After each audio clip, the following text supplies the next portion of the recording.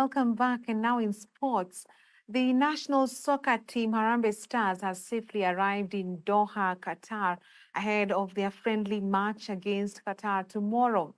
Already, Harambee Stars coach Engin Firat has named his final squad for the match slated tomorrow night.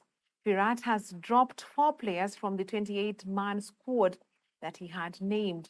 Before include late inclusions Austin Odhiambo of Gor Mahia and Kariobangi Sharks wonderkid Stanley Wilson.